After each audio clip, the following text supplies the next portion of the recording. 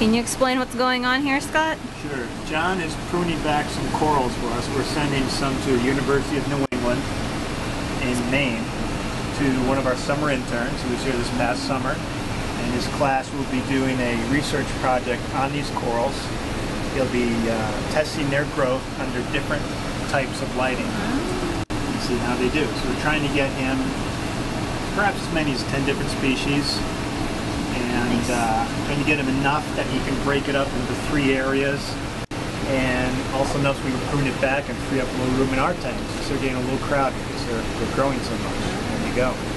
So blue tip acropora there. I'm not sure exactly what the species is. Put it together or cut it up a little bit? Yeah, it depends on what goes into the bag. You know, you might want to take that long branch off. There you go. Yeah, that stuff's pretty perfect.